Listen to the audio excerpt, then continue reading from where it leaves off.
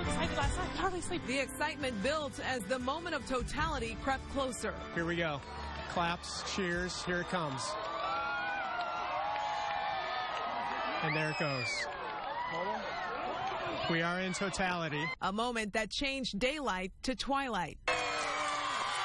And the crickets, they're singing their chorus again. They believe that it is nighttime. A night that lasted just a few minutes, but made a memory that will last forever. Those are sights many of us will never forget. Solar Eclipse 2017. Good evening. I'm Steve Savard. And I'm Courtney Bryant. News 4 crews are across the area tonight covering this historic event. Emily Pritchard is in South St. Louis County at Jefferson Barracks. We'll also go to Venton Blandon and St. Genevieve. But let's start with News 4's Russell Kinsall right now in Washington, Missouri.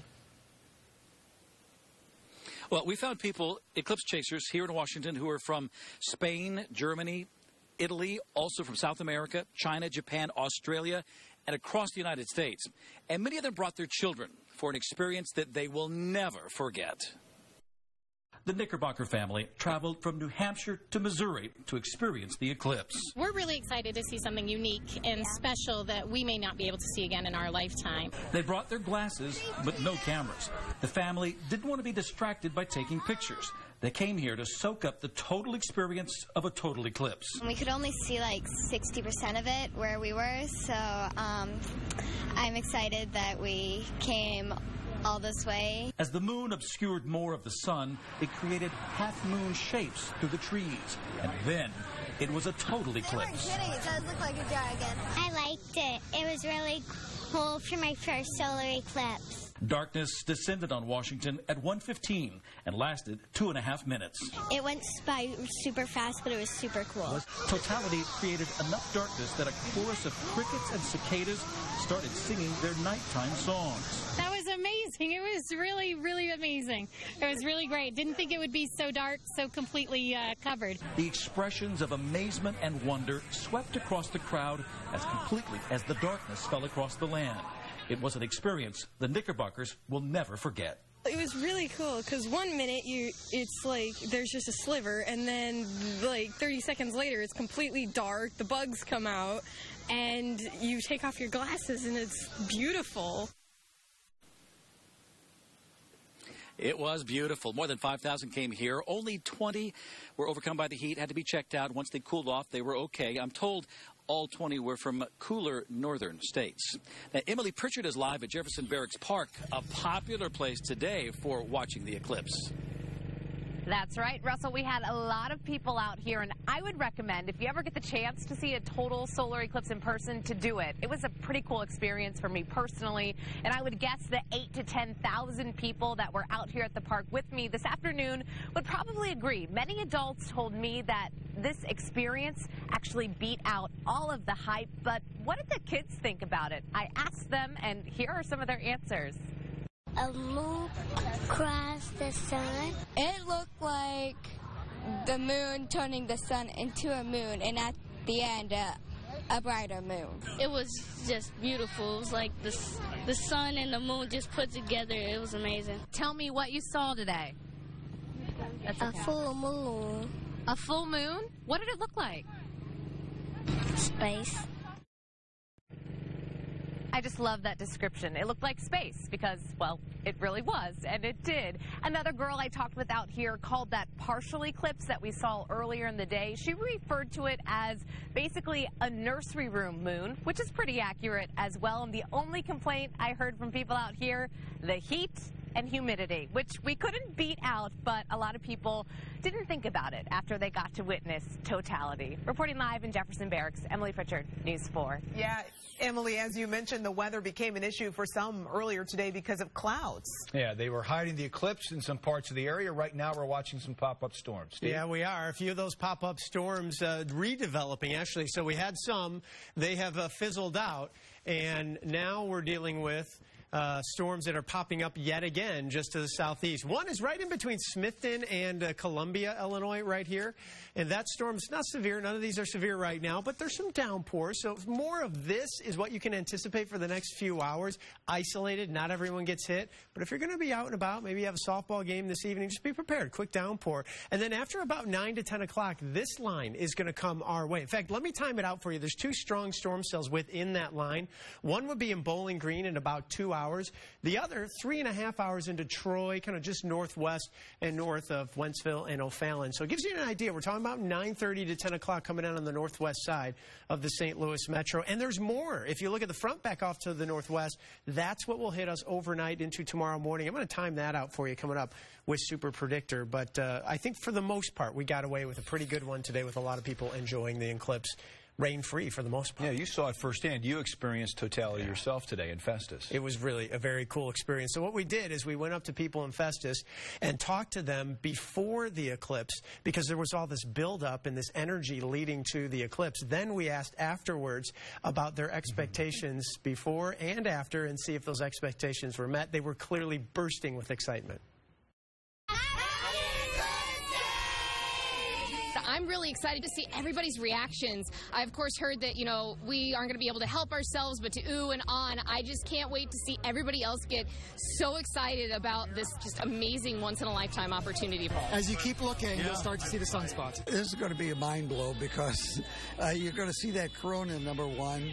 What I'm looking for is that sunset effect. It's just a great chance to spend the day together and see something that I remember seeing as a little kid. Not a full eclipse, but a partial eclipse. So hoping that the clouds stay away. What do you expect to see today? The eclipse. Is the eclipse going to be awesome? Yes. What's going to be the most memorable moment, you think? Seeing the sun go, see the moon going in front of the sun. Here we go. Claps, cheers, here it comes. And there it goes. They tell you it's a life-changing experience, and it really, really is. To be able to see the corona, to see the chromosphere, this is something that I will be dreaming about and thinking about for the rest of my life. Are you speechless? I thought it was cool. I think it's just something everyone can agree on. There's no agenda. It's just really fun. And it's something we haven't done for years and we won't do again for years. So it's something we'll look back on for decades and decades. Well, great visuals. Carbondale became a hotspot for scientists from all around the world. But those researchers were just a fraction of the 14,000 guests inside Saluki Stadium at Southern Illinois University. Not only was Carbondale in the path of totality, but the city is in line for yet another total solar eclipse on April 8th of 2024. Scientists tell us they hope to learn even more by observing multiple eclipses from the same location. Today's total solar eclipse was a delight for most Missourians, but it was especially satisfying for some with a keen eye in St. Genevieve. News 4's Vincent Blandon talked with amateur astronomers there today. Vinny, I'm guessing the 2-minute, 38-second event did not disappoint. It did not, Courtney. And I never really can guarantee what anyone thinks, but I'm willing to bet at least part of my next paycheck that the folks who have invested a lot of time into science and a lot of their money into getting their own telescope to see something like this is exactly what they had hoped for. If it's one thing amateur astronomers know, us laymen don't, it's the sky. You have no idea how it is to look it through a telescope.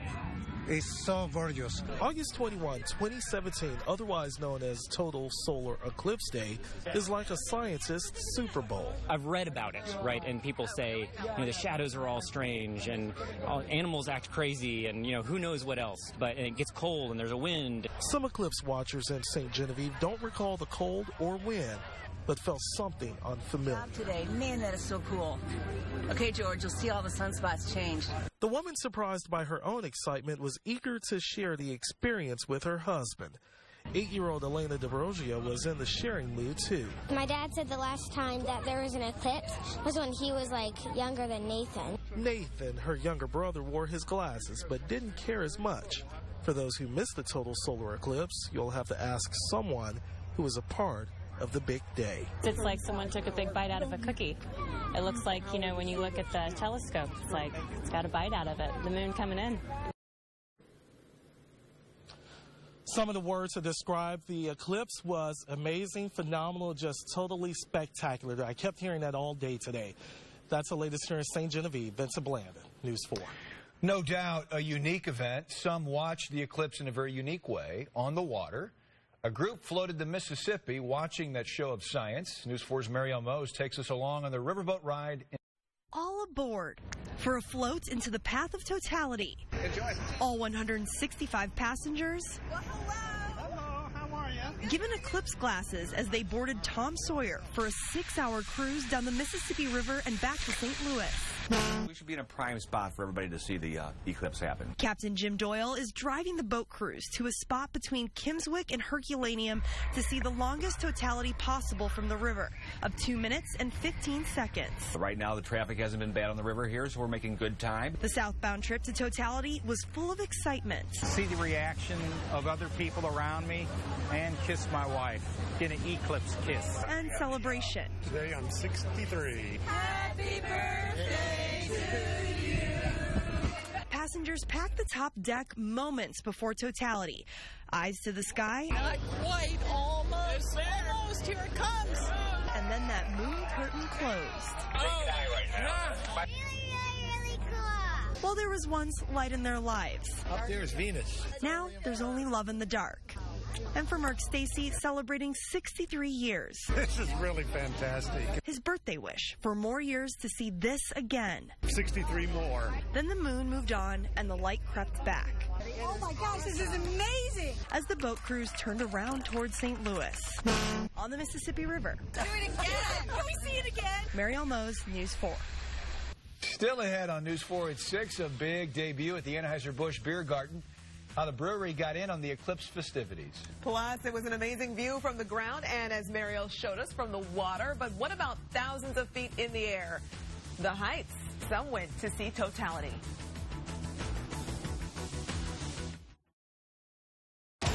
Morning news is different than any other part of the day because a lot is changing. It's the weather. It's the traffic. It's how people start